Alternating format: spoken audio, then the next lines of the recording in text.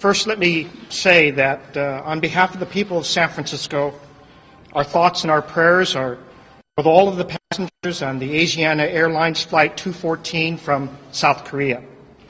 We're deeply saddened by this incident, and our hearts and our friends are with our friends and our families of those that are affected.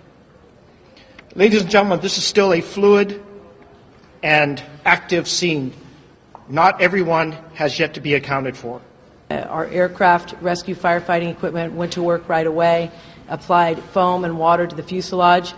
When we had arrived on scene, the chutes had already been deployed, and we observed multiple numbers of people coming down the chutes and actually walking to their safety, which was a good thing. Still very active in terms of the coordinating all the numbers and so forth. I'm told the information we received from Asiana Airlines, their manifesto included 291 passengers with 16 additional crew for a total of 307.